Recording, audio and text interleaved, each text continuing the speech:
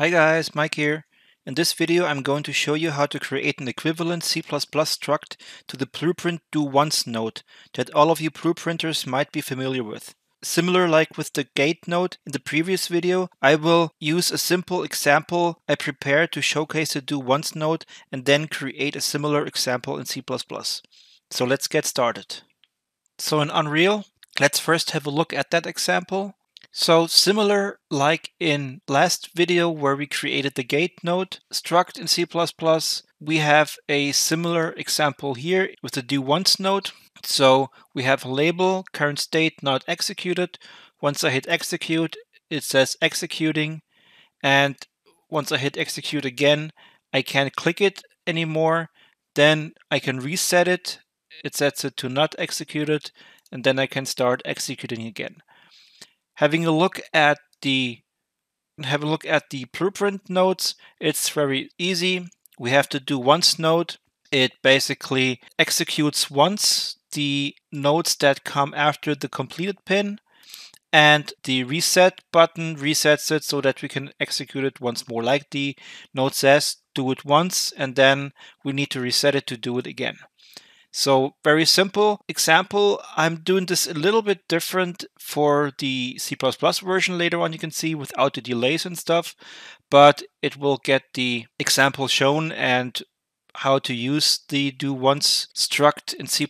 So let's first check our C++ widget that we created. It's similar. We have labels, we have the execute and reset button, like with the gate example as well, where I created a C++ version of it. Let's have a look at it. And you can see here we have our DoOnce widget, which has the text that will be changed. We have the execute and reset button binded, and we have an execute and reset click. In the native construct, we add our function bindings to the onClicked event. And for this simple example, once we click execute, it sets the text to executed, and on reset to not executed. And if we check this, let's change our widget that we add to the viewport to our DoOnce widget CPP, compile it, save it, and once we hit play, it says executed, reset, so there's no functionality there yet. So now it's time to create that DoOnce struct. So like last time in the gate example, right click, add Unreal class. We are creating an empty, and this time I name it right without the F, so DoOnce, hit enter. We have our classes created here. Let's make this a bit bigger. We can delete the edit, delete. So again, you guys might be wondering, what am I doing here? How does this work in Visual Studio? Because I don't use Visual Studio, I'm using Writer, and this is how you can do it here. In case you want to do it in Visual Studio, you just have to go again to the C++ classes, right click, add new C++ class, and then an empty C++ class, which you then can name like the DoOnce.h, for example, and .tcpp, and then you would need to delete the CPP file, more complicated, and change things. So for time purposes, I will just do this in Writer. This is my favorite IDE of choice for Unreal C++ development. So yeah, this is about creating the DoOnce struct. So let's continue. So first let's delete, or let's just make a struct f DoOnce. Then let's create the generated body, remove this and make it a uStruct of blueprint type so that you guys can use it in blueprints as well. So then every kind of variable that you declare in a struct is public, so we don't need the public definition here. Then what we need is the first constructor. So let's define this as force inline. And then we define the second Well, before we do that, let's define our variable that we are going to use. So it's going to be a UProperty and call Blueprint read write, and it's going to be a bool, be do once. So it's really similar to the gate node that we created in previous video, or the gate struct, where we have that Boolean variable that defines if it's closed or open. And it's similar here, where we define it as executed once or reset, basically. And the functions that we will have are a little bit different, but we come to this in a second. So let's first create our second constructor, and we will do this because let's go back a second to our blueprint nodes. Here you can see start closed. So basically we are going to recreate the whole functionality of this node. So we have the option to start closed or opened, and for that we need a different constructor that has a boolean as a parameter. So we specify it as explicit. If you don't know what explicit means, go have a look at the gate node conversion video where I show an example about this. I'm not going to do this in this video again, so just have a look there. It just means that we need to explicitly specify our constructor and can't use implicitly, like assign it to a bool value automatically. We need to call the constructor explicitly. But like I said, go ahead and have a look at the gate node video if you haven't already, where I explain everything there. So we have our bool be start closed.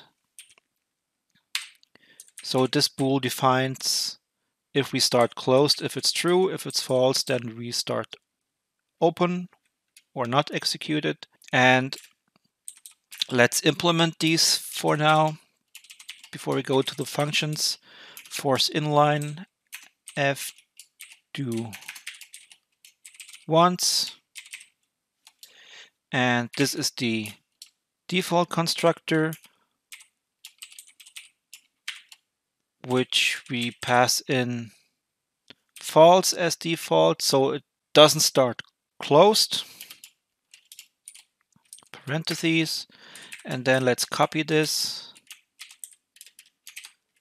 and do the one with the parameter. So const bool be start closed, and what we need to do here is inverse the parameter, the value of the parameter, so that if we invert this variable, because the Boolean works like this: if it's true, then we can execute it once, and if it's false, then it's closed and we need to reset it to true again. So and because the name is start closed, so that means like if we set it to true, then it would be the opposite, so we need to inverse it to the Boolean value. And one thing before I forget it, so we don't need the core minimal, but we need to add the generated file. So do once dot generated h, and this is, like I mentioned in the previous video as well in more details, this is the generated file that will be generated by the Unreal header tool, where all these macros like ustruct, generated body, uProperty, and so on, they get all replaced by code from Unreal. So the generated file will be the one that is compiled and not this one that we are working with. But this as a side note. Okay, so we included our generated file, we defined our struct with our property and the constructors, implemented the constructors, and now we just need two more things, which will be a reset function and a execute function. So we do force inline again to make this more efficient. call this reset, and reset, the only thing that it's doing is it sets DoOnce to true. And then the meat of the struct is the execute function, which will return a bool value called execute. And what this does is checks if DoOnce is true. If it's true, then we set it to false and return true. I'll explain this in a second why it works like this. Return true. And if it's not, then return false. So basically, because we are not using nodes with pins and stuff, we need to call a function to check, can we execute it, or are we not able to execute that functionality that we plan after the original pin. Basically what happens after here. So this is going to be beforehand checked to see, can we execute it? If we can execute it, then we execute the functionality after the completed pin.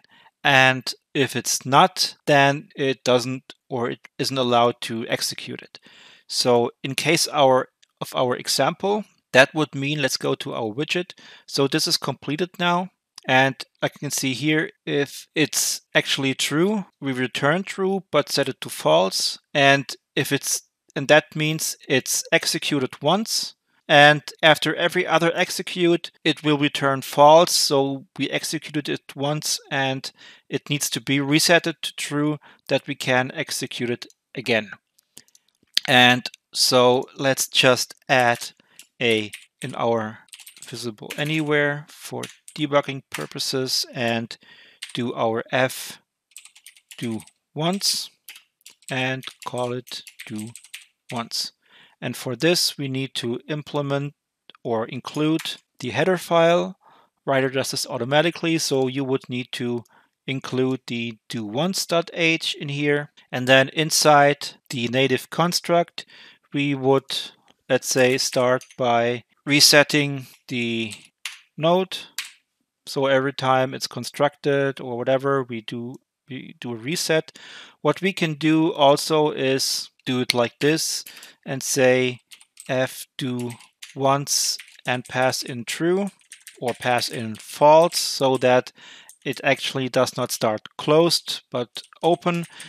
Maybe something, because of the naming that I chose, this could be done a little bit differently, that we say start open, and so we don't use the inversion and can rather make it more understandable or not so confusing maybe. But the way I did this here is we just declare it, and because the native construct, once we create the widget and it's created maybe another level, we make sure to reset it to true, that we can use it once.